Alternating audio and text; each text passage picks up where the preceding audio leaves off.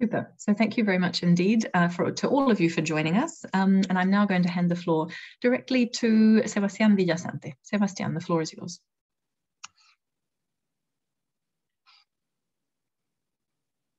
I think you're on mute, Sebastián. Oh, thank you. Thank you, Alice. Good afternoon, everyone. Thank you. Thanks a lot for giving us the opportunity to share with you thumbs ups about the scientific evidence about harmful fisheries subsidies. I would like to share one of the key results that we have been recently published and shared with the scientific community. More than we signed the letter around 300 scientists around the world, but right now we are more than 500 scientists around the world who are also supporting this letter that we publish in Science. We are from 48 countries, around 6 continents. We have been recently calling this paper published in Science for the removal or redirecting of harmful subsidies. Why?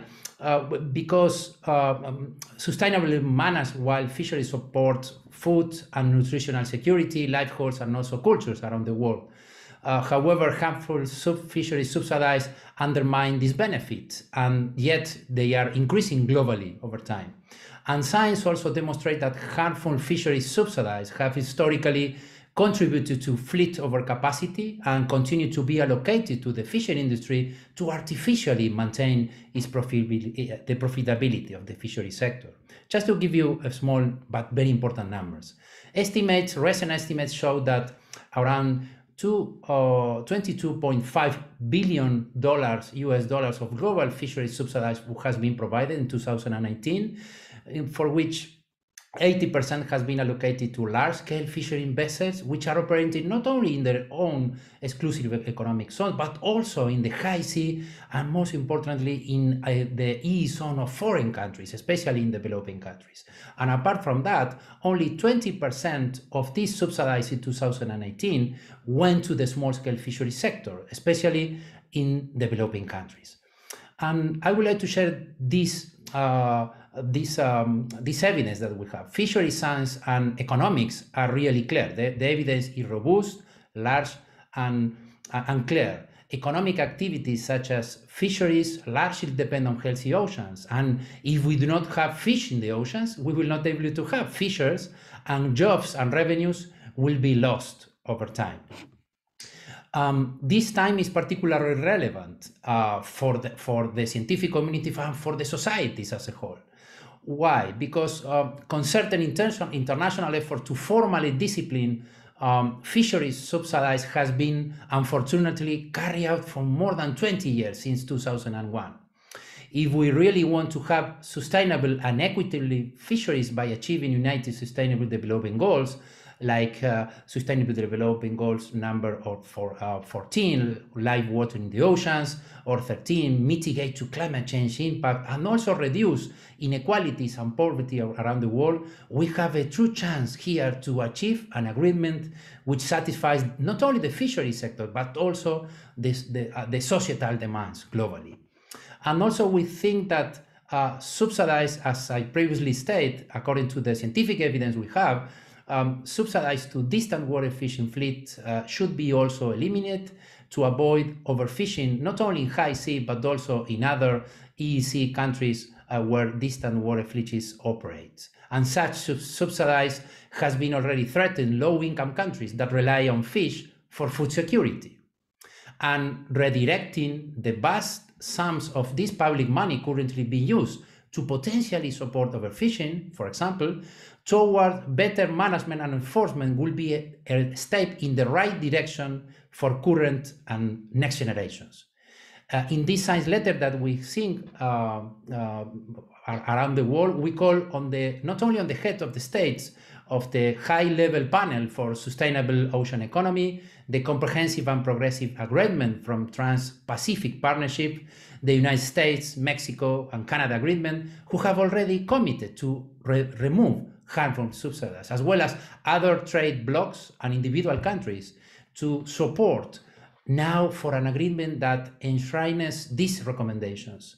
With these negotiations, WTO members are able to really take advantage of this unique opportunity to lead a global positive transformative change while also supporting developing nations to truly achieve sustainable and equitable fisheries.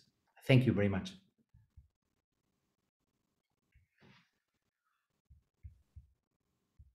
That's super, Sebastian. Thank you very much indeed. I mean, I'm struck by the fact that it's now over 500 scientists, and the map, I think, demonstrates really clearly how broadly how broadly the scientific community speaks with this letter, right? It's not just European and North American scientists. It's many from Africa, from Southeast Asia, from Latin America. I saw some from the Pacific, many from Northeast Asia as well, which is interesting.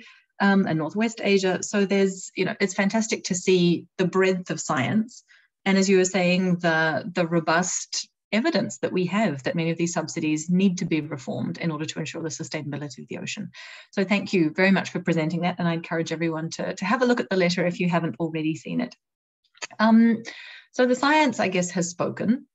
But of course, in this, I mean, at the end of the day, we're talking about an industrial policy tool, right? And industrial policy works within the context of markets. And I'd be really interested to hear, Tom, from your perspective, where you think the market is moving and what relevance this agreement has in the context of where you see the tuna market moving. Go ahead. Great. Thanks very much, Alice. And it's a pleasure to be here today. Can everyone see the screen okay? Great stuff. So what I'm going to do is just give you the perspective of the Global Tuna Alliance on the new fisheries subsidy text and really on sort of harmful subsidies in the round. So just a little bit of information about the Global Tuna Alliance. We're a group of retailers, food service companies, wholesalers, and their suppliers of tuna who are working together to utilize our collective commercial power to change tuna fisheries for the better. And that's not just environmental sustainability, but it's things like traceability, transparency, and of course, social responsibility. And you can see our vision there, very broad. We're trying to make sure that tuna meets the highest standards of environmental performance and social responsibility. So pretty ambitious aims. And of course, harmful subsidies comes into that. This is our membership. You can see, probably recognize a number of the companies there, some very big companies, some of the biggest retailers in the world, plus some very significant suppliers of tuna.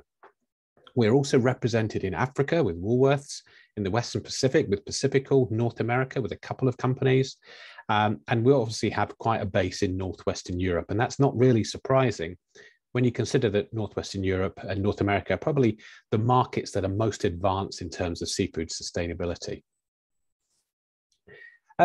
What's the scale of our partners? What is our commercial leverage? Now, we've tried to work this out by doing an analysis of our partners. And at the end of 2020, we did a survey to try and get some information. And the key bits of information I want to tell you is that our partners bought last year 1.27 million tons of tuna. To put that in perspective, that's about 1/5 of the global production of tuna, 20%. And that was worth about $1.3 billion. And so that's a significant amount of leverage, of money that's going back into economies, back into the system. And these companies want to see that money being spent in a wise way. Where do we source from? We source from across the world. A lot of the places we source from, you can barely see on this map, tiny little islands, small island developing states who are significant producers of tuna, Mauritius, the Maldives, Seychelles, Tuvalu, Vanuatu, etc. But you can see we're spread across the world in terms of where we source tuna from. So it is very much a global industry. So what is our interest in ending harmful subsidies? Why should the market care? Well, sustainable fishing, the efforts there are being heavily outweighed by the impacts caused by harmful subsidies. And I'm sure I don't need to say that, but it's worth noting that the GTA, we are calling for governments to redirect taxpayers' money towards ocean biodiversity and tackling climate change instead of funding harmful fishing operations and essentially funding overfishing. So positive subsidies, not a problem. Making sure that the ocean health is improved, making sure that overfishing is stopped, that's where we want to see the money's being put. the sort of the interest against our sort of strategic aims is that harmful subsidies undermines our efforts in other areas we're working in, particularly social responsibility and transparency and traceability as well. So it's not just all about overfishing. So what is our view on the exemptions in the new text? Well, the text does have exemptions for fisheries that are not being managed. And that's worrying us, because we believe that only responsibly managed fisheries should qualify for the exemptions. Otherwise, the impact of the agreement is really undermined. And there is a balance there as well between what fisheries want and what the marketplace wants. And this is the balance. Whoops, excuse me. Sorry, got a little bit excited there. The market is calling for sustainably managed fisheries. That's what they're looking for. They're looking for sustainably managed products. And if there are these exemptions for fisheries that aren't managed, there's going to be a limited appeal for that on the marketplace, if that is where you are looking to put the tuna. If it's for internal markets, domestic consumption, for example, that are not interested in that area, then that's a different situation, and we're aware of that. But we wanted to make it clear that the market is looking for sustainably managed products, and positive exemptions can be used in a really constructive way. And this slide is demonstrating that, anything. We support positive subsidies that can lead to improved fish health and long-term sustainability. But we do urge caution that if there are unintended consequences or loopholes in the text that can lead to exemptions that can end up with overfishing, that's going to be a negative step. So we just need to be really careful and mindful of that from our perspective. So going forward, sort of the take-home message really is that some of our members are already thinking about adjusting where they buy tuna from based on subsidy-related considerations. So they want to be able to say to their customers and their stakeholders, their shareholders, where they're buying the tuna from, and they want to start considering the level of subsidies. So the transparency provisions in the text are really important, and complying with them will make it much easier to access markets. If you can demonstrate where the subsidies are, what they are, where they're going to, that's going to be potentially a positive market attractor. And finally, for the commercial fisheries, the value of any exemptions in the text should be limited by market demands for sustainably managed fish products. So this goes back to the balance between a harmful subsidy and a positive subsidy. So there are real pros and cons that we urge people to consider. Thank you very much indeed for listening. It's great to have the opportunity. Very happy to speak to people afterwards. There's my contact details. There's our website, and very happy to continue a discussion. Thank you, Alice.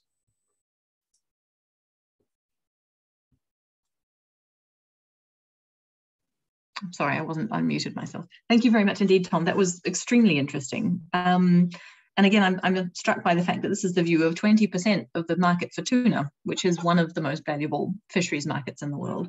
And thanks also for underlining the importance of transparency, right? Because I think the transparency parts of treaties are often sort of ignored as the boring part where you have to notify to a committee, but actually highlighting, as you have, that well-crafted and well-implemented transparency rules in a treaty and a discussion of them and greater transparency about subsidies could actually be useful in helping countries to eventually access markets where subsidy provision becomes a consideration for some sourcing companies.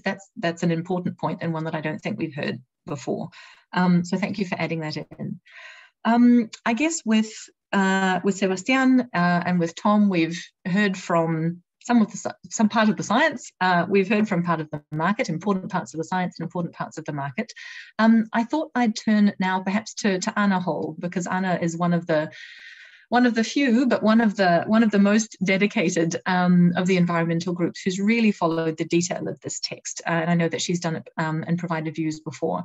So Anna, you've seen Monday's text. Can I invite you to share some specific views with those listening, please?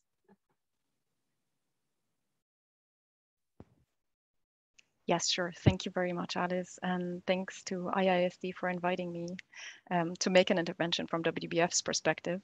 I don't have any slides, but the NGOs are working on a very detailed analysis and commentary of Monday's text, and we're working very hard on it right now and aiming to send that to you by this weekend. So hopefully that very detailed analysis will be a good and more holistic follow-up of the very brief intervention that I will make right now. Yeah, from a conservation perspective, there are certainly many good provisions on the table right now. But a key concern, and Tom's alluded to that just now in his presentation as well, is that we may end up in a situation where too broad exemptions and flexibilities become big loopholes that render good prohibitions ineffective at worst.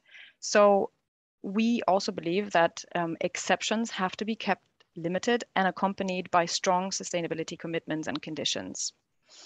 I'll focus now on a few aspects in two key articles, Article 4 and 5, starting with Article 4 on overfished stocks. So this is not really new to any of you at this point, but it's important to keep in mind that more than 1/3 of assessed global fish stocks are already overexploited, and this number has been increasing over the past decades. A clear and simple prohibition on harmful subsidies applying to all overfished stocks is really what is needed from a sustainability and conservation perspective, and it is what Article 4.1 establishes. There should not be any exemption to this, but the agreement continues to foresee one in Article 4.3. So from a sustainability perspective, we are particularly concerned that as currently drafted, this article broadens the potential scope of the flexibility with the introduction of the words and/or measures in brackets. So allowing governments to provide harmful subsidy merely by showing that they have measures to promote the sustainability or the recovery of the stock would massively weaken the prohibition from our perspective, as the stock is still overfished. And the provision of harmful subsidies heightens the risk that the effectiveness of any management measure really is undermined. If an exemption to the prohibition in 4.1 absolutely needs to stay and is included in Article 4.3, the bracketed wording and/or measures should be eliminated as a minimum from our perspective. So we would propose essentially going back to the the text agreement presented by the chair in May 2021. I think that was TN 276, I think. Anyways, you know better than I probably. But it was presented in May, that version. Otherwise, really, the prohibition in Article 4 is largely meaningless, given the very broad nature of the flexibility that would trigger an exemption. On Chapter 5, on overfishing and overcapacity, this really has the greatest potential for significant impact in terms of long-term environmental, but also economic sustainability. But in turn, broad exemptions here risk undermining the level of ambition and the effectiveness of the overall agreement. Article 5 should really not be a marketplace for trading off exemptions rather than commitments. A key concern remains, from our perspective, the so-called sustainability test, the exemption in Article 5.11. Why? Well, the notification of management measures is not in itself evidence that a fishery faces a reduced threat of depletion.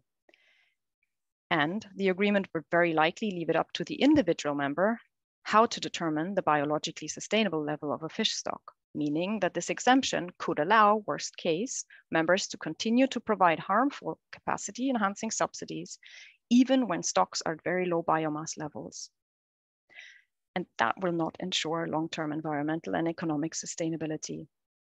A healthy stock should, at the very least, be the precondition for harmful subsidy payments, especially because this exemption in 5.11 now potentially has a very wide applicability, potentially even applying to fishing in areas beyond national jurisdiction and fishing by the distant water fleet. Which would also really be the next point that I wanted to highlight that concerns us massively from a conservation perspective, and that is the suggested move of former Article 5.2a related to distant water fishing under the umbrella of Article 5.1. This makes the prohibition subject to this exemption that I just mentioned, the exemption in Article 5.11, and to special and differential treatment. So the provision is now much less strict. Well, given the significant, really, ecological impact of fishing in waters beyond national jurisdiction, where we have to remember that management is much weaker, it's crucial that to the credibility of an overall WTO agreement to include a prohibition without exemption on subsidies to fishing activities in all areas beyond national jurisdiction, and especially including those subsidy programs that are specifically designed for distant water fishing. A prohibition of subsidies on fishing in ABNJ really should not be subject to any flexibilities or exceptions. Why is that? Because fishing in the high seas cannot really be subjected to a sustainability test, since there is no comprehensive governance framework to the high seas that defines what would constitute sustainable fishing practices there. Nor do we really have a mechanism to perform proper environmental impact assessments that could determine the real impact of fisheries in areas beyond national jurisdiction, nor could cumulative impacts be measured, so to have a real sustainability test. With this in mind, it's important for us also to say that there is a good prohibition in Article 5.2, and it's important that it stays as it is, because this prohibition relates to unregulated high seas. And here, at a very minimum, no flexibilities should be allowed with respect to the provision of any harmful subsidies. Finally, and trying to be very brief, some quick remarks on special and differential treatment. Overall, the scope there has been widened in the new draft text, and a new concept has been introduced, the de minimis exemption in Article 5.4b1. I should say, well, the objective criteria on the share of global marine capture production, the de minimis, is certainly welcomed, but we believe it should be more limited. We don't support any permanent exemptions, as they hinder the transition to less harmful subsidies regimes in our view. While the de minimis exception could certainly provide a flexibility to an important number of developing countries, we would suggest and strongly encourage actually members to make it time bound, just as Article 5.4a, so link it somehow to the time boundness of that previous article. Also, we think that the de minimis threshold must be at most 0.7%, because we have to keep in mind that this would apply to all fishing by these countries. If an exception is to be agreed, it has to be conditional upon transparency, also important from our perspective, and to notification requirements in Article 8. And finally, to at least limit the risk that subsidies are not contributing to overcapacity and overfishing, we very much welcome that the chair has introduced in paragraph 5.4c, if you want a best endeavor sustainability commitment. We believe this is the bare minimum, but very welcome, particularly if some permanent exemptions are going to stay. Overall, anybody that has followed these negotiations of the past years, decades, knows that it is a huge step forward, that the agreement text has evolved as much as it has. And trade-offs are inevitably part of this stage of the negotiations.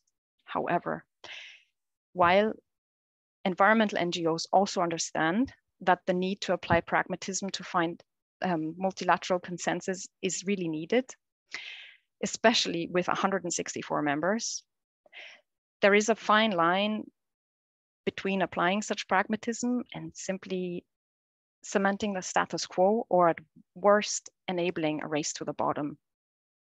So keeping exemptions limited and accompanied by robust notification and sustainability commitments is really crucial for the agreement to be able to contribute in the fight against global overfishing. Thank you very much.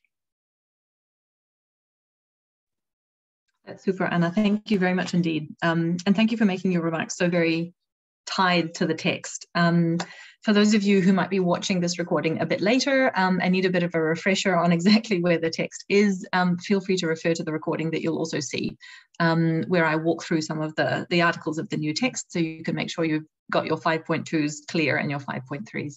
But Anna, thank you, that was extremely helpful. And in fact, it's a useful lead-in as we talk about exceptions and the flexibilities required to Sebastian Matthew, because Sebastian, you and I have been talking about sort of the various exceptions available, and particularly the exceptions that there might be in the text for subsidies to continue to artisanal fisheries, about which you're one of the world's experts.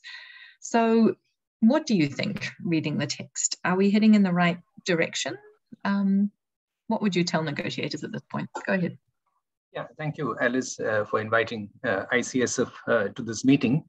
Our perspective is slightly different from the previous speakers, because we are mainly working with small-scale artisanal fishers in the developing world in particular.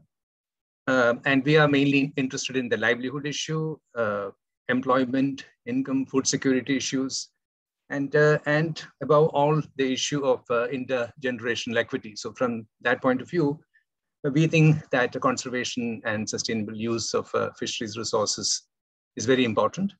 So, and then, I mean, we have some concern about the fact that, if you look at the fish production, you can see that some of the leading fish producers are developing countries. If you take the top 10 countries, 5 are developing countries. And then if you take the share of developing countries in global capture fisheries, marine capture fisheries production, it's about 2/3 are coming from the developing world. So therefore, they play a very important role, maybe very different from several other sectors. So therefore, I think they need to be more actively engaging with this negotiation to reach a fruitful conclusion. Because I noticed that already we have spent 21 years. But if you look at the Uruguay round and even Law of the Sea Convention, you can see that Uruguay round maybe 7 years, 7.5 years, and Law of the Sea Convention took 9 years to conclude. So this is really a matter of concern that even after 21, I mean, we are nearing 21 years after the Doha round negotiations. So therefore, high time to reach a conclusion. So that is, I think it's in the larger interest of conservation and sustainable use. And then if we come to artisanal and small scale fishers, I mean, I noticed that there is a reference to low income, resource poor and livelihood fishing used as a proxy for small scale artisanal and small scale fisheries. So therefore, if I take that as a presumption, then one can say that, they are a very important sector. When they contribute maybe about 1/3 to about half of global marine fish catches. So they are significant fish producers in the world. They're not marginal fish producers. They're very large contributors. And they operate a range of fishing gear, from stationary gear to towed and non-towed fishing gear. And they operate from shorelines to baselines, and from baselines to the territorial sea, and from the territorial sea to the east. So you can see that they spread over from the shoreline to the east. And therefore, we have to see that they have a fairly important footprint. So therefore, we need to see how do you want to scope that footprint vis-a-vis fisheries issues. And then when it comes to the issue of overfishing and overcapacity pillar in the new text, and especially when it comes to special and differential treatment provisions for artisanal and small-scale fishing vessels. I think these provisions should apply to not only fishing in the territorial waters, but also to the EEZ, because as I said, they are fishing all over. But then there can be a transition period, which probably maybe 8 years to, remove overcapacity and overfishing, and because already so many years have been spent negotiating, and many countries are developing national instruments. So therefore, building upon what we have achieved in light of the negotiation and the leverage effect of WTO, we can say that maybe 8 years we can do after the agreement reaches a conclusion as a transition period. And of course, after that, I believe that 5.1.1 is a very good incentive for countries to think about, managing their resources while in some situation, in political situation or in some other livelihood related situation, they have to provide some subsidies. But then conservation management have to be the bottom line of any attempt to introduce subsidies. And then, so when you talk about the so-called low-income, resource poor, and livelihood fishing, and I think there is need to maybe kind of make the scope a little narrow. So therefore, my suggestion is that to see the non-towed categories as the key kind of sections of low-income food, low-income fishers that we are trying to protect using this kind of SNDT provisions. So, and within that, therefore, we should focus on those not employing destructive fishing gear like bottom trawls, because small-scale fisheries in many national contexts also include bottom trawling. So we would like to exclude destructive type of fishing from the scope of low-income, resource poor, and livelihood fishing. So therefore, that's very important for negotiators to consider. And then when you talk about a transition period, I think under the 4, I think Anna talked about earlier, over fish stocks, I think that I also share the concerns of a worldwide fund vis-a-vis Article 4 language. I think I think the SNDT clause, maybe the transition period can be kept at 2 years so for the developing world, and not to have very broad transition period. So that may be something one can live with. And finally, I think it's a matter of some concern that costs of personnel, social charges, and income support of workers are listed under 5.1 as subsidies contributing to overcapacity and overfishing, because these are social benefits. We notice that. But then again, going back to 5.1.1, we think that the fishers unions, for example, fishers unions have to play an active role in resource management. I think right now there's so much into production and marketing, but not sufficiently investing the resources in resource management. So from an intergenerational equity point of view, I think the fisheries cooperatives and unions have to take a very active interest in resource management. And therefore, I would support it being there, but at the same time, 5.1.1 can be used by the unions to prevail upon the owners of fishing vessels, operators to cooperate in maintaining fish stocks at a biologically sustainable level. Yeah. So these are the key points I would like to contribute to this discussion. Yeah, thank you. Sebastian, thank you. That was extremely rich and helpful. So we're talking about, as you said, kind of the range of gears and geographies that if there was, from your perspective, extending the exemption geographically beyond 12 nautical miles might make sense, but it might also make sense to make that exemption temporary, right? Limited to a transition period of 8 years, essentially to bring artisanal fishers into the management regimes that will apply to everything else. That's an interesting idea.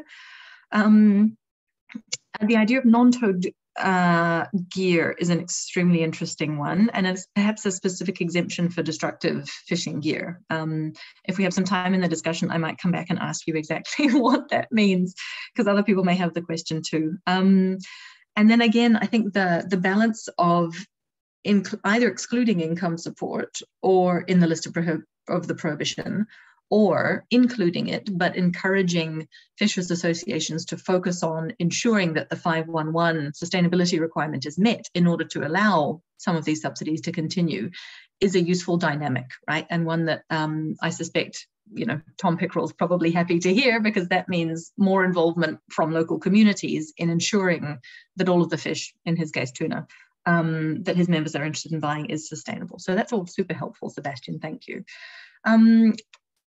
Last but very, very certainly not least, Enrique. I mean, you have a perspective on artisanal fishing, but from the other side of the planet from Sebastian.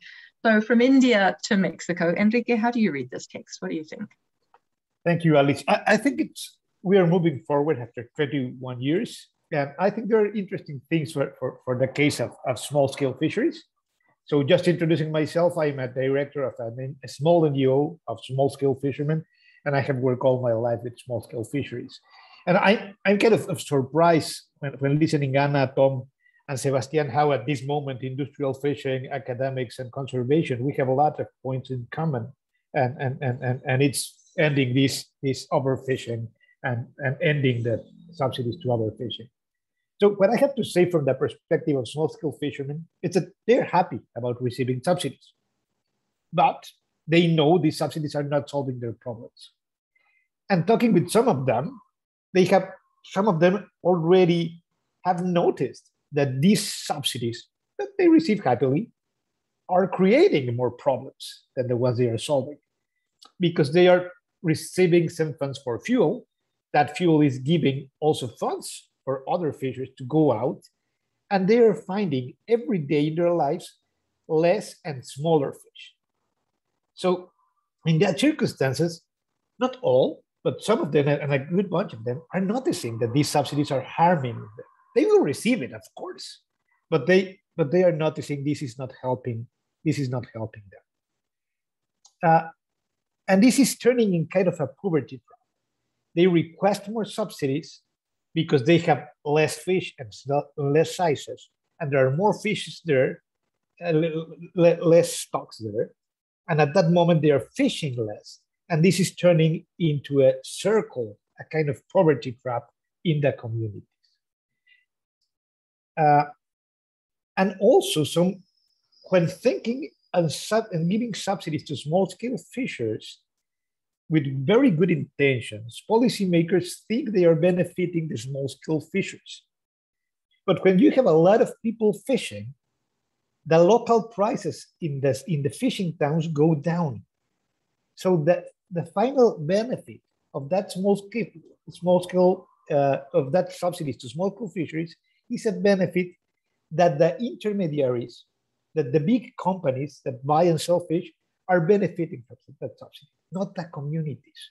Because the communities with a lot of fish they are taking, they lower the prices, and the final people that it's getting that benefit is the big company that it's buying and selling, not the small-scale fishery. So I don't doubt about the good intentions of the policy making, but it is not working in the communities. So maintaining the subsidies as they are, it's not sustainable. We have to get rid of these subsidies, and we have to do it fast. In 2001, when we start these negotiations in the Doha round, 25% of the fish stocks in the world have potential to be developed. 1/4, 25% in the Doha round. We have been discussing this for 21 years, and today, only 6% of the fish stocks can be developed. We lose super valuable time, so we have to do it fast because we are affecting these people. Another important fact is that only 5 participants are giving 58% of the subsidies worldwide. So these subsidies are not giving benefits to the world entirely. It's just a few of them. So we are not getting that. And the other super important fact is that regardless several rules and things that we impose, at the end, 84% of the global subsidies are being received by the industries, not by the small-scale fishermen. So most of the speech saying, okay, we want to give subsidies for the people, for the fishermen, it's not really there. 85% it's in the industrial fleet. So we have to get rid of these subsidies, and we have to do it fast. However, working with fishermen and being in the fishing communities all my working life, let me know that doing that at once, saying since tomorrow we will not give subsidies, it's kind of risky and probably not feasible for some communities. And I understand that. And if in this moment I go to the fishermen which I work, I said, since tomorrow there will not be subsidies, that will be drastic and kind of difficult and probably impossible for them. And what I like most of this text, and it was also in the previous text, is in Article 5.4a, the transition period. I think the transition period is an essential point for these negotiations and for moving forward. At the end, we need to get rid of exemptions, but the transition period would make it feasible for the communities and acceptable in policy terms and in social terms. So I think I'm from Mexico, and in Mexico we have kind of a success example of a transition period. It has been super long. It started in 2006 when the fuel subsidy was fixed, instead of as a percentage, it was fixed as $0.1 per liter. So when fixing that in that way, the fuel prices naturally start increasing. And in 2006, that represents 60% of the price of the fuel. In 2020, when the fuel subsidies were eliminated in Mexico, that subsidy was representing less than 10%. So the way it was fixed that way, not a lump sum way, but a direct subsidy, make the transition period, would make the inflation mark the transition period. And I think it was smart. It was slow, but it was smart. It was the successful part. But what Mexico was super unsuccessful was in phasing in good subsidies.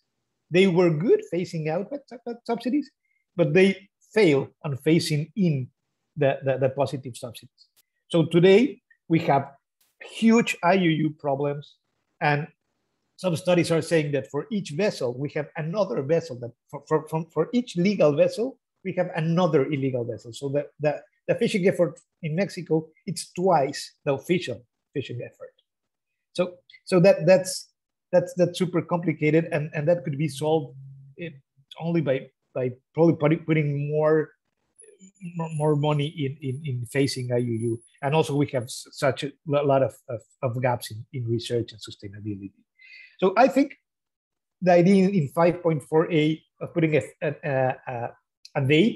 limit date is good, but we probably in these last days of negotiation, we can talk more about these transition periods. And I think I'm taking all my time. I think this, and I have some numbers also here, but what I want to say is that for the case, and it's only talking about the economic exclusive zones, for the case of fisheries beyond the national jurisdiction, I believe there's no need for transition periods. I think we have to apply the prohibitions and apply that once and apply it fast. Just a small example.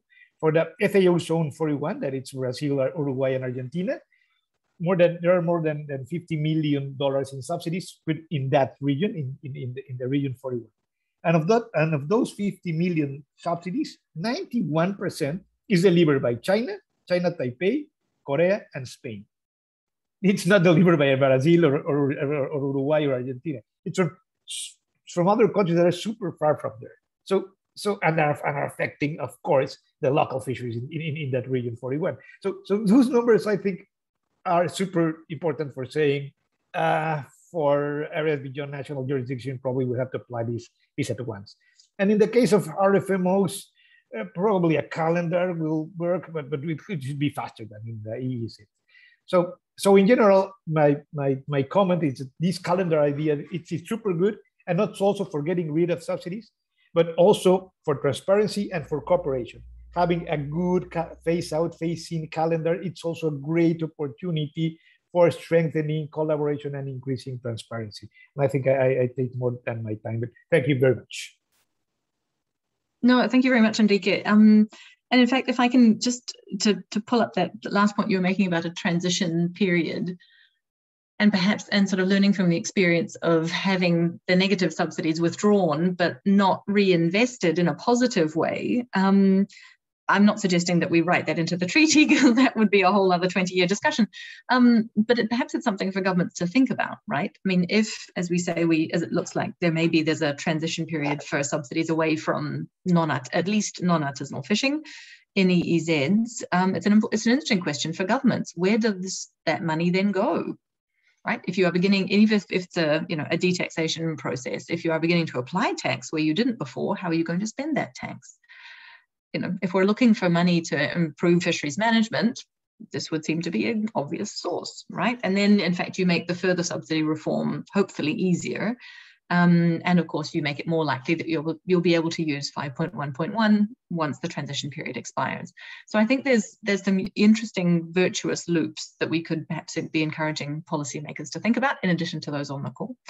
We do have a little bit of time for questions and comments. If anyone has any, feel free to either put your hand up if you'd like to take the floor, or write them in the Q&A if you're feeling a bit shy. That's fine too.